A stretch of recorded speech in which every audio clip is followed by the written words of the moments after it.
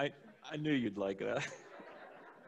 I figured the heat and humidity that we've had the last several days, just wanted to kind of set the tone a little bit this morning.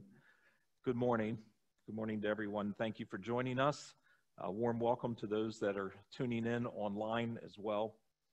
I hope the picture of the snow might help you cool off just a little bit.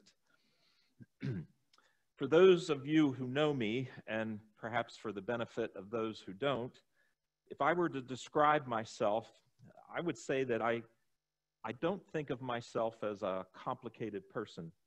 When it comes to learning, I always learn best, or I benefit from lessons that illustrate and teach a particular point. Consequently, object lessons really speak to me. Or when it comes to Scripture, I really enjoy the parables. And Jesus often taught in parables. The sower and the seed, the wise man who built his house on the rock, the prodigal son are just a few that come to my mind. And today we're going to look at a relationship. It's a true life illustration of a relationship between a man and his dog. In particular, the man is a sheep farmer and his dog is a border collie. Now, just for clarification, in my message today, there's going to be many references to shepherds and their sheep. Consequently, the scriptures use terms like master and servants to describe the relationship as well. And so the relationship between us, between God and ourselves, is illustrated as well. So let's begin. William W. Philip Keller is a favorite author of mine. He uses experiences from life to illustrate scriptural principles. He's written many books, some of which are the following. A shepherd looks at the 23rd Psalm. A gardener looks at the fruits of the Spirit. And a layman looks at the Lord's Prayer. Throughout his life, he worked as a rancher, a farmer, a wildlife photographer, a naturalist, and as a writer, he expressed his love for nature and God through many of his best-selling books. He was born in 1920, and Keller grew up on a cattle ranch in East African country of Kenya. His father had developed a breed of cattle that had been adapted to the tropics. His cattle were good for a source of meat and milk and income. And after high school, Keller attended to the University of Toronto in Canada. He then made his way to British Columbia in Western Canada to complete his university training in animal husbandry. Throughout college, he worked on various ranches and longed for the day when he would purchase his own spread and establish his own herd. He finally found a piece of neglected ranch property at the southern tip of Vancouver Island across the strait from the state of Washington. And because it had been so neglected, he got the property at a very fair price. But that left him with insufficient funds to purchase cattle, and so he had to start out with sheep. As the owner of Fairwinds, his newly purchased ranch, Keller realized he would need help to run the ranch and to handle the flock. That assistance would have to come from a faithful, loyal border collie, bred and disciplined for this unique type of work. So Keller had no choice but to find a co-worker, an under-shepherd in his sheepdog who would carry out and manage his flock. Working together in harmony, one good sheepdog and himself could accomplish as much as 5 men. The same principle applies to us and holds true for us in God's dealing with us. The Lord called himself the Good Shepherd. He pictured himself for us as the one who had come to care for the lost sheep. He carefully instructed his disciples to be co-laborers and to feed and tend his sheep. This illustration of caring for God's lost sheep really struck home the day that Keller drove up to the house of the lady who had advertised about a dog for sale. The lady was ranting and raving about this crazy collie. She had no idea how to handle such a beautiful creature, bred for special service, and nor did she care that all the potential locked up in this animal had gone wrong. All the dog wants to do is to chase cars and boys on bicycles, and she won't listen, the lady said. It was a picture of so many of us. For in the dusty dog, hobbled with chains, Keller saw a parallel with so many men and women who, originally destined for noble service, had fallen into the wrong hands. And now they struggle in despair of wasted, misspent years. The skilled breeders of the border collies in Britain had produced sheepdogs with intelligence and wisdom and energy. The beautiful specimen like Lass carried within her the capacity for outstanding work. But she had to be in the right hands. She had to come into the care of the Good Shepherd, and she had to have her old habits broken and her instincts channeled into the purpose for which she had been bred. You know, the same principle holds true for us. We have been created in the generous sovereignty of God to achieve great things for him.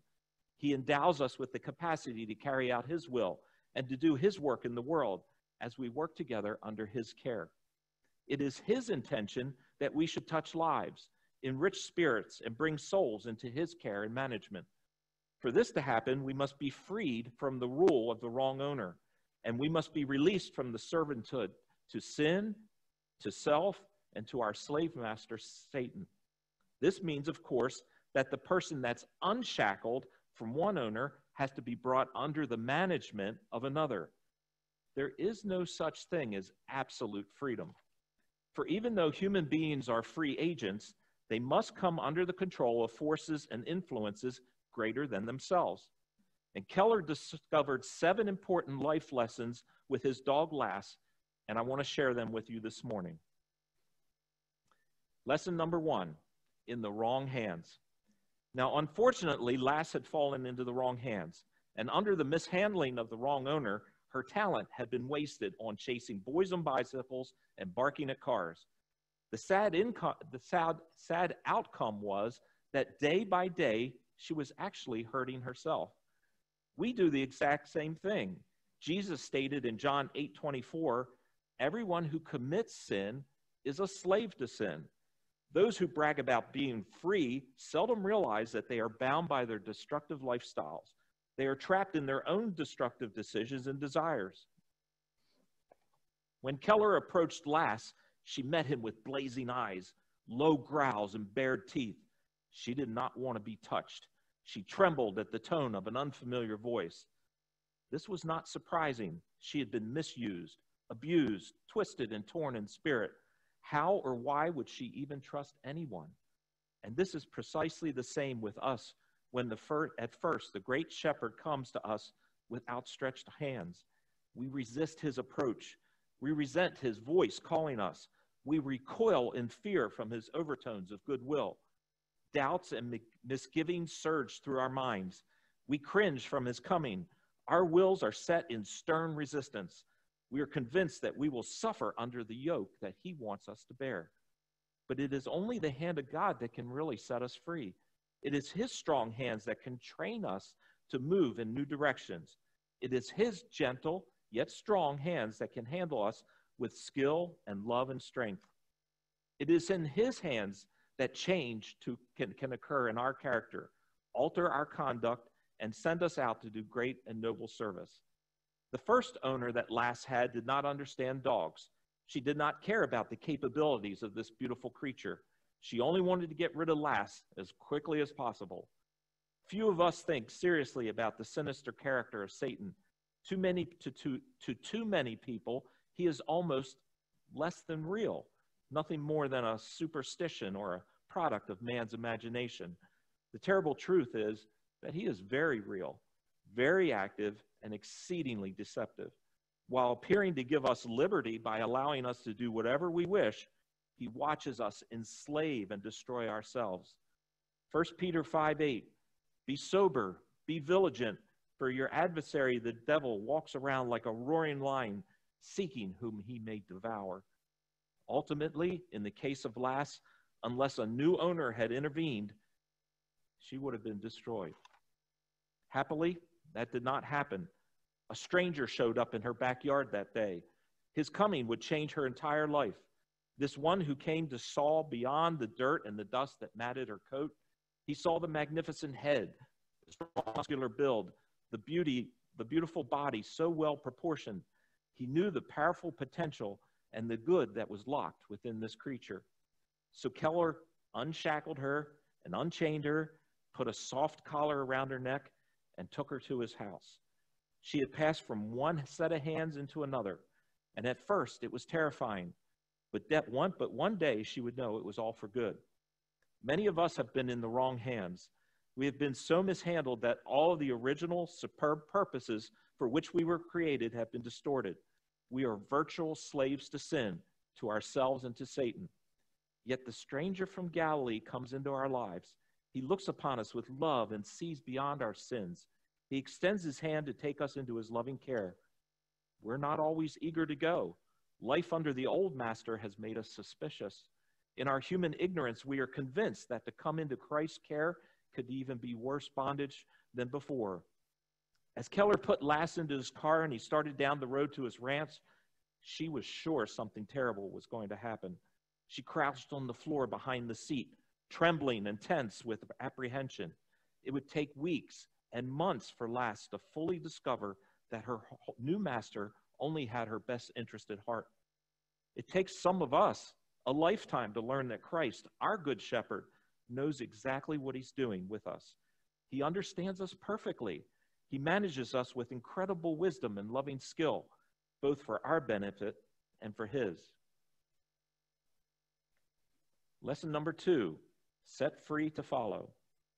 Long before Keller had brought Lass home, he had prepared a new kennel.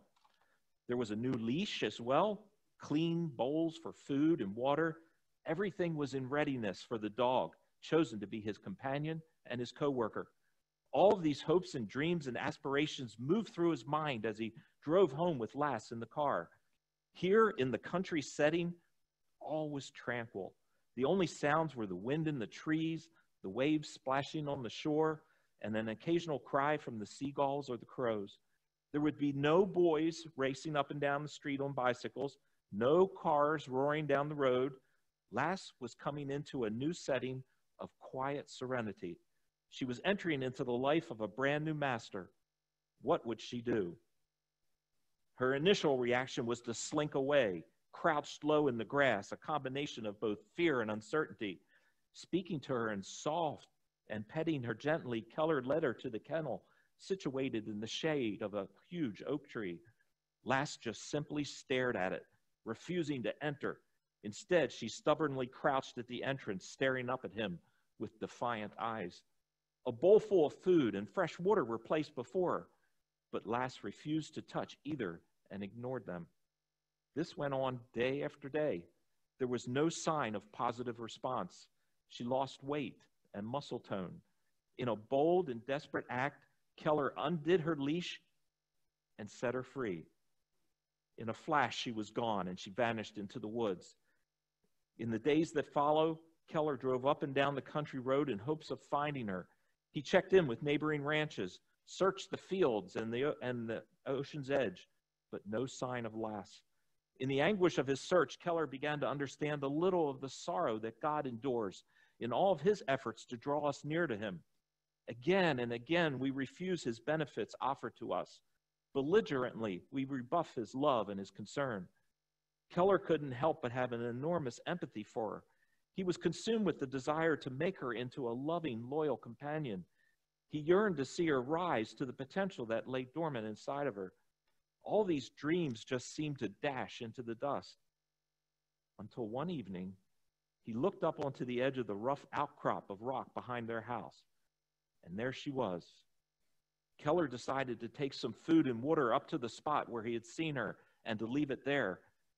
Every morning, it was gone, and yet every evening she would be back. Every time he tried to approach her, call her name, or whistle, she would vanish, whisked away like smoke in the wind. Keller began to wonder if this distant dog would ever truly become his. She did not mind eating the food set out for her or drinking the water that had been poured out for her, for she relished the freedom that she had been given. But she was not his, and he was not hers. Our Lord comes to us in our plight. He offers to take us into his family. He spares no pain to provide all that is necessary for our welfare and contentment. He speaks to us reassuringly. He calls us by name. He sets us totally free. Yet the personal response of most people is to resist him. They resent his approach. They refuse to respond to his overture of compassion, and they flee to escape from his hands. God in Christ has come to set people free. He has placed before them the benefits and delights of belonging to his family. He has made available to them his love and his care and his provisions in generous measure. In spite of this, their liberty and freedom is used for selfish ends. They insist on doing things their own way, at their own time, and under their own power. They are not under the master's control. All the good which they are capable of comes to nothing. One night, a few sheep were grazing up near the rocks where Lass would appear. Keller saw her sit up and cock her head and watch them with great intensity. Perhaps her latent instincts to be a shepherd's dog were coming to life. Each evening, he would direct a few sheep up towards her, hoping that somehow they would establish contact between him and her. But nothing seemed to gain a positive response. He wondered if all his overtures of love had been in vain. The prospect that maybe she would have to be destroyed loomed even larger. This was one of the most important lessons Keller learned from Lass. It was she who would eventually must make the decision or not whether she would come to him, entrust her care to him, and allow him to take control of her life. As her new master, he had done everything he could within his own power and love for her. Now she, in response to his compassion, would have to choose to come to him of her own free will. The last thing in the world that Keller wanted was to have this dog destroyed. The very thought grieved him. He did not want to lose this lovely creature. God's word is very clear in this whole matter. He does not come to condemn us. He does not desire to destroy us. For God does not send his Son into the world to condemn the world, but that the world through him might be saved. We ourselves choose what our end shall be.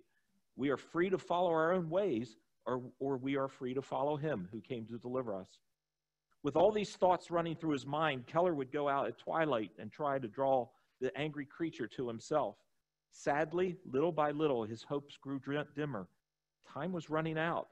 Week after week was passing by, and the time was approaching when she might have to be destroyed. Then one summer evening, the sun was setting.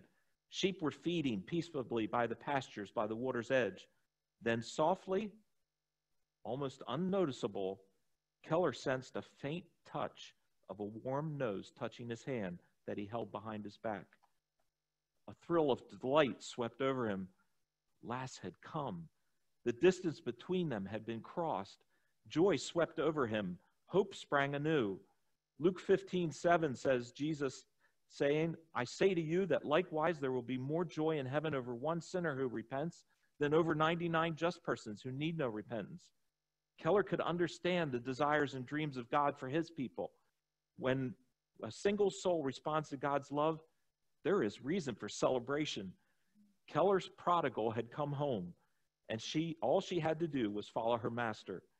It was to be a remarkable relationship of mutual trust, undivided loyalty, and worthwhile work that she had never experienced before. As he embraced his dog and ran his hands over her fur, he spoke to her in reassuring tones. She knew at last that this is where she belonged. She had found the courage to put herself into the master's hands. And in this choice that she found unlimited liberty, the liberty of being a loving friend and a servant. In the fading twilight that night, she followed him home to the cottage. Quietly, she entered her kennel and laid down to rest in peace and contentment. The lesson is so clear. The choice is ours whether we will or will not come to Christ, our good shepherd. For the person who does, it is to discover his boundless love, his enormous goodwill, his generous care and acceptance into his family. In all of these lies liberty, contentment, and total fulfillment. Lesson number 3, learning to trust. For the first few weeks of their new relationship, Lass was like a highly strung musical instrument. The lightest touch of Keller's hand on her made her tremble with tension. She had been out of tune with life for so long that it took considerable time and patience to bring her back into harmony with himself. In her subconscious mind lingered the dark shadows of abuse that she had suffered under the wrong hands. Time after time, he would take her into her arms just to hold her close. At first, she would only endure this for a few moments, and then with a sudden leap, she would bound out of his embrace, wondering if he really meant it. But when Keller would brush her thick coat, it seemed to put her at ease. She learned to trust him when he carefully removed the burrs from her body or pulled the thorns from between her toes. When the sting ceased, she would lick his hand in gratitude.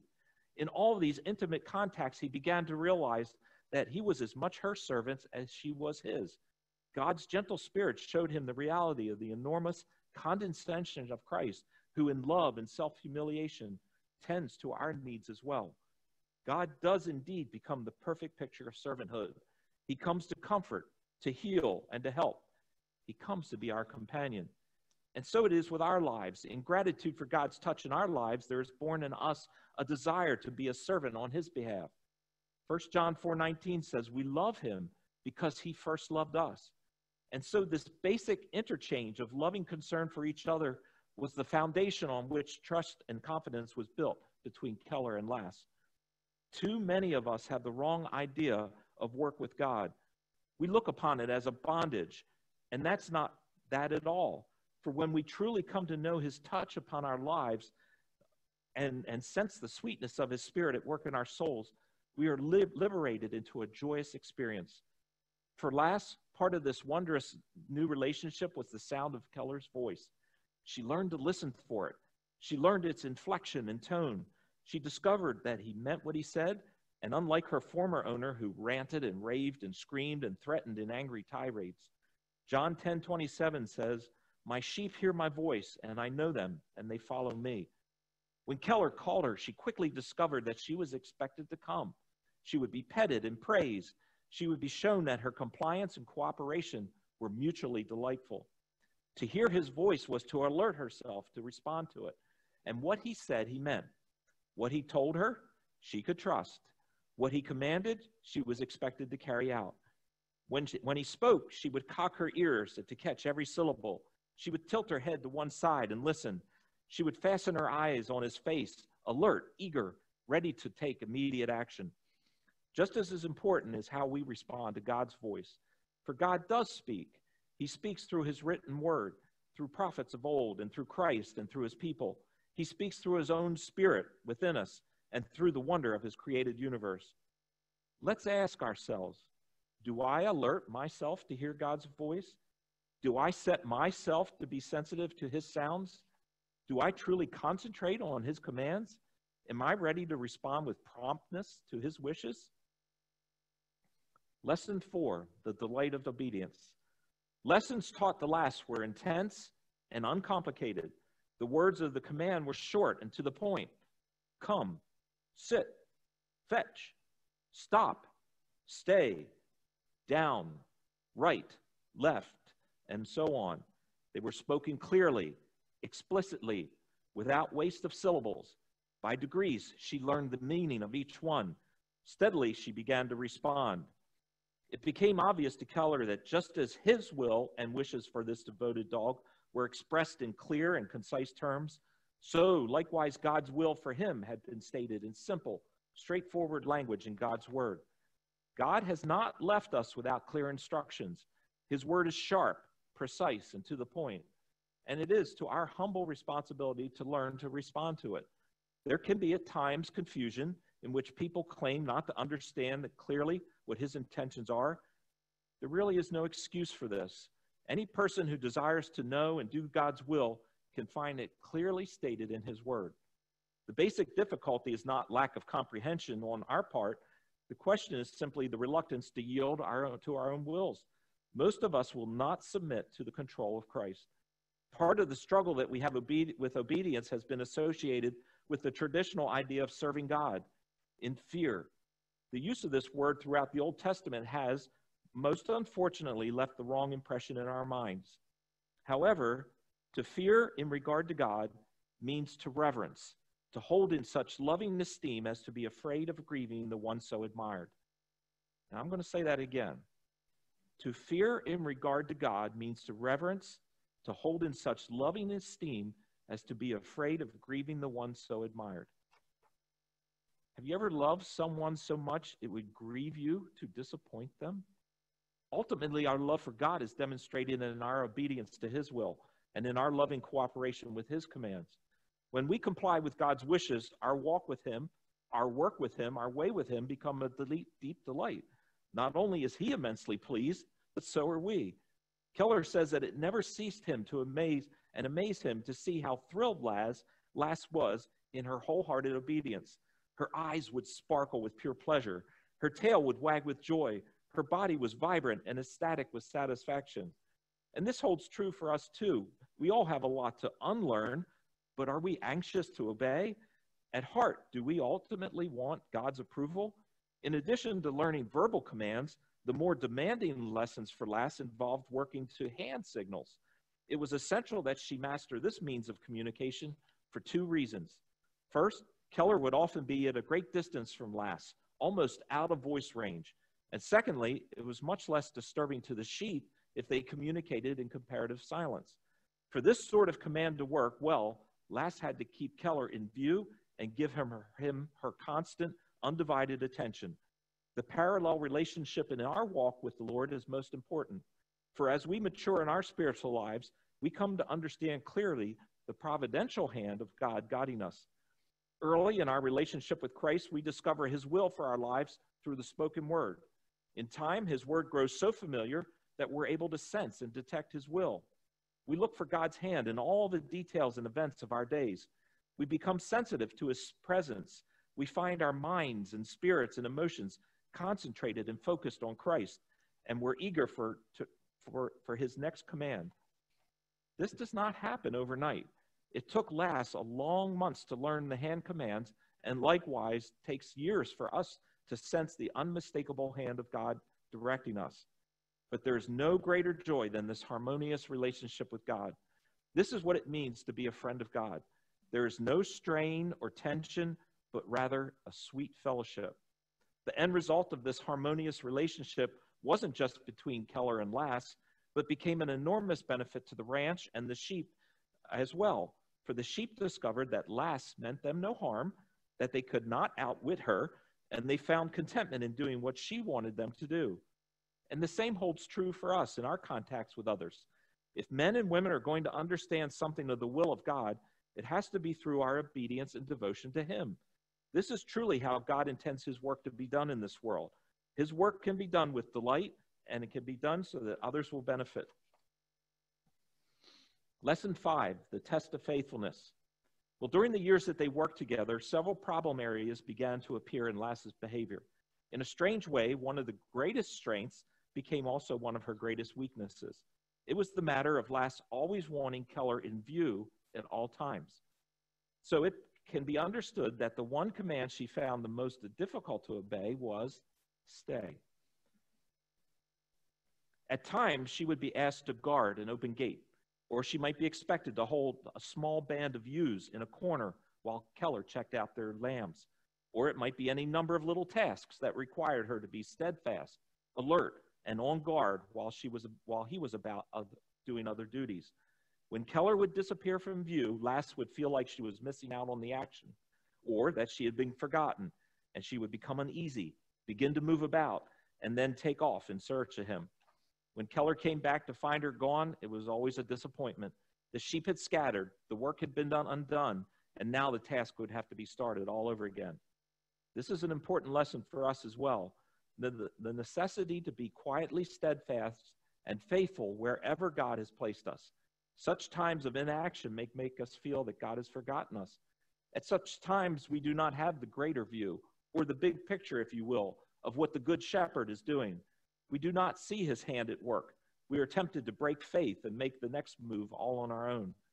It is in the daily duties of our little lives where God asks us to be loyal, steady friends, a people who will perform their part without fanfare, those who can be trusted implicitly to do their duty.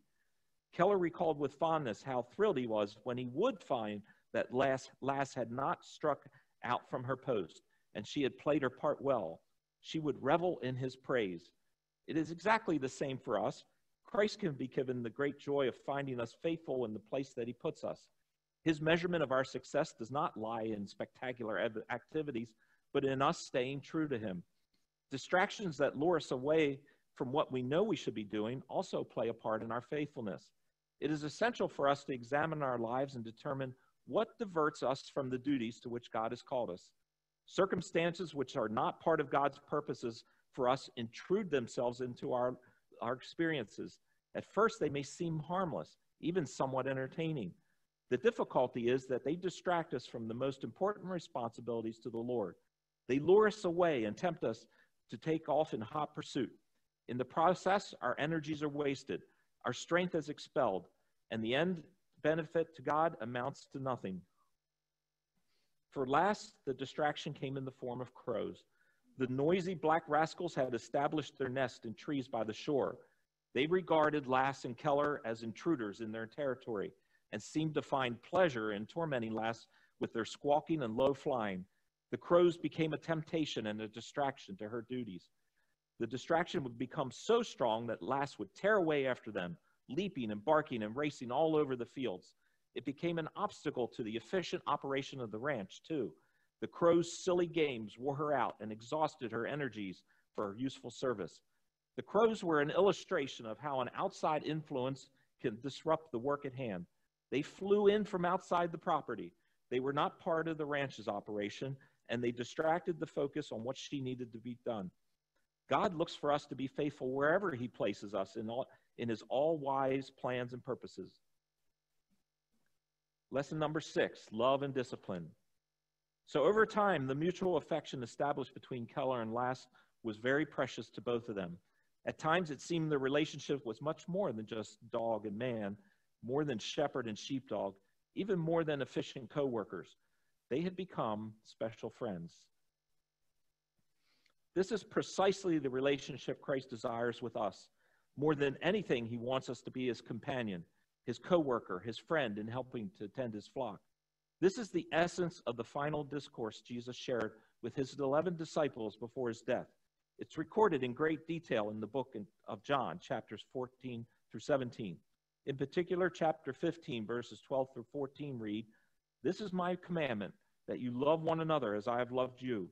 Greater is no love hath no man than this, that a man lay down his life for his friends. You are my friends if you do whatever I command you." This is one thing to write. It is one thing to write about laying down your life for your friend. It is equally easy to say it, but the toughest lesson for any of us is to live it out.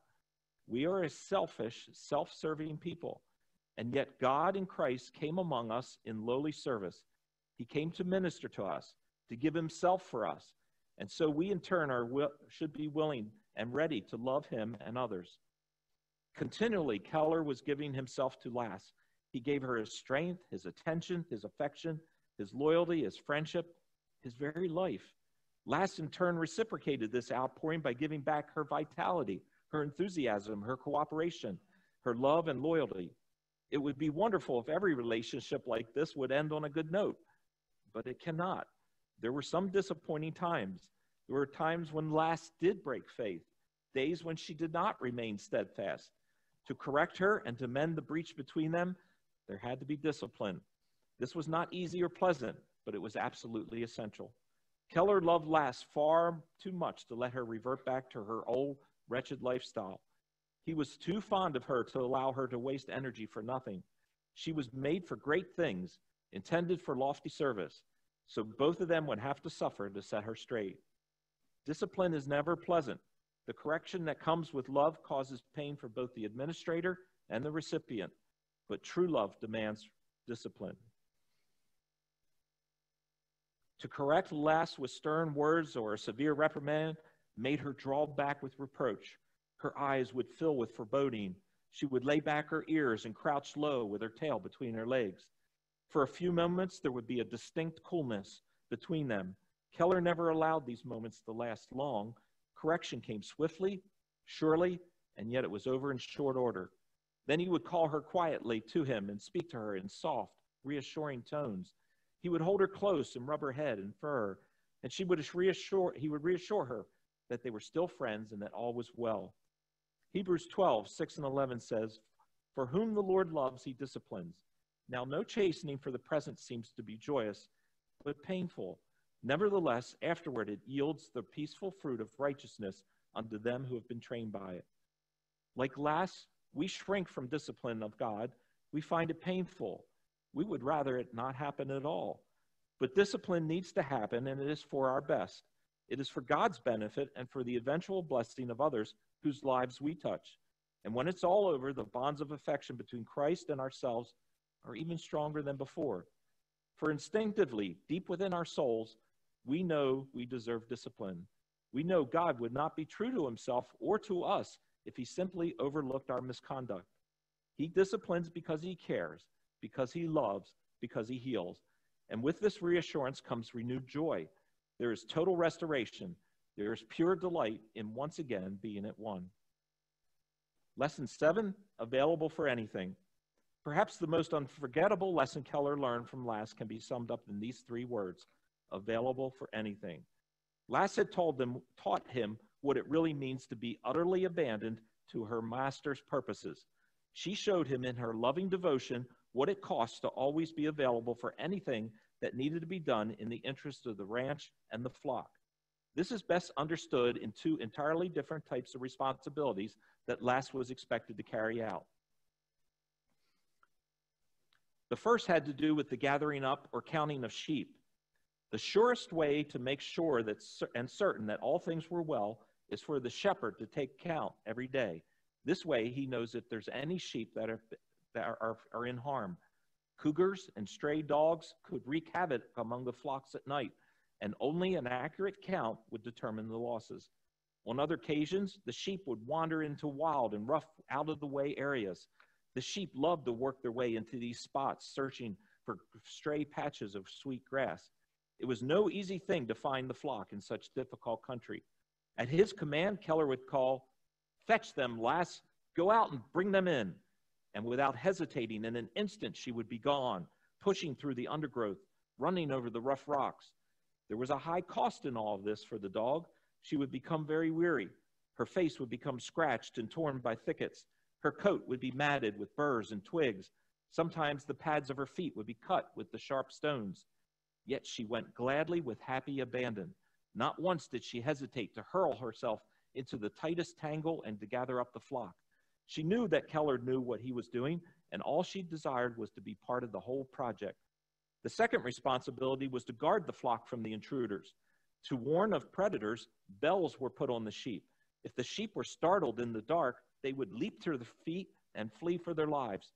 The wild tinkling of the bells would awaken both Keller and Lass from their sleep. As Keller left the house, instantly Lass would be by his side. No need to even call her. With experience, she too had learned to listen for the alarm of the sheep bells ringing. Leaping joyously beside him, she would run up to him in the darkness of the night and lick his hand as if to say, "Cheer up, boss, I'm here. We're in this adventure together." Some nights, Keller would actually spend the entire night keeping watch in the fields. Lass would lay crouched on the guard right beside him, her head often resting on his lap, but her eyes never closed, her ears always alert for the faintest sounds. If anything aroused her, a deep growl would rumble in her chest, and he would be ready. Reflecting on all this, Keller began to see why it is that Christ calls us, as his co-workers, to go into tough places. Being his friend is no cozy guarantee that life will always be easy or even agreeable. There are simply bound to be some tough assignments, some suffering, if we are to fully comply to his commands. Keller never sent Lass into hard places to hurt her, but he would send her into challenging situations to save the sheep. All of us as God's people seem to shrink back from suffering. We are often reluctant to undertake even the smallest assignment for the Lord. We are reluctant to share our time and our strength and talents to help and teach others in trouble. We draw back from the distasteful situation where we might have to suffer a bit in order that others might be saved. Many of us fail to realize what a noble honor it is to be called a friend of God. We don't always see the big picture as God does, and we forget that he really does know what he's doing. He is utterly in command and control of every situation. So let us trust him fully. Let us follow him fearlessly. Let us fling ourselves with glad abandon into his work. It is well for us to remind ourselves of the unfaltering faithfulness of God. We are too prone to believe that he was really not with us, that he does not know much about the dangers that confront us, that he's out of touch with things. Lass helped Keller to understand that it is often in the darkest hour during present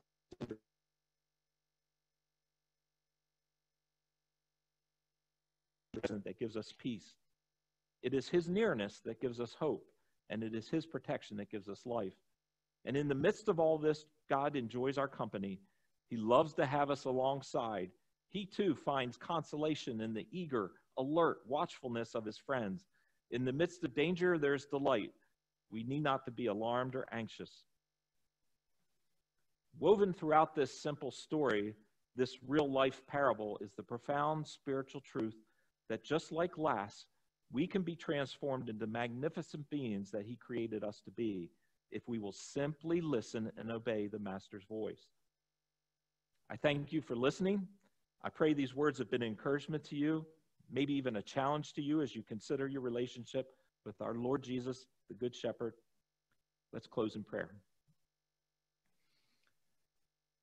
Father, we thank you for the wonderful examples from Scripture. We thank you that how even in life, your great design is evident in the creatures you've created, in the people that we are, in nature about us, how it all works in harmony when it's working to your honor and glory. Lord, I pray that you would help us to stay focused on you, to give ourselves to you in a way that allows you to train us and transform us, to make us into what we are supposed to be in your eyes. So, Lord, we thank you for the work of your word and your Spirit, and for your love and provisions and blessings in our lives. Lord, we ask that you would help us to be more like your Son in all that we do. So we pray this now, Lord, in his precious name, and commit this time to you. In Jesus' name, amen.